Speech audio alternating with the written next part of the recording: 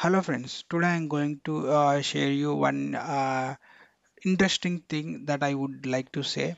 So what I'm trying to automate or like not, it's not like automate, it's can be more simplify rather than like going through GUI options.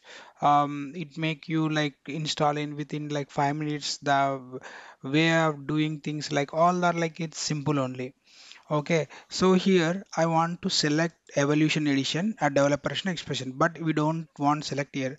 I want to select through the keys only. I want to select which edition I want. Most of the guy people while using GUI, they will use these options only to select either evolution or developer or apex. But when it come to this like configuration at that time, using if you want to automate that developer or by passing the keys right at that time we don't get these options to do that. So for that we need some keys.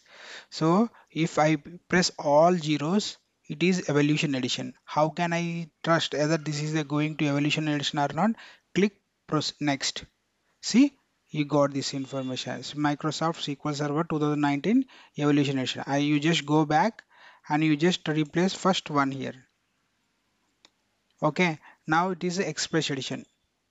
See, 2000 SQL Server to the Express. Now go back and replace here 222.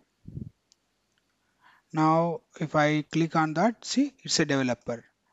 So these are the keys that we should know. Like if you want to pass like um, through the script you want to specify this is the script that you want to install. This is the kind of version you got. So at that time these product keys were very helpful for you. I hope you may like this video. Thank you.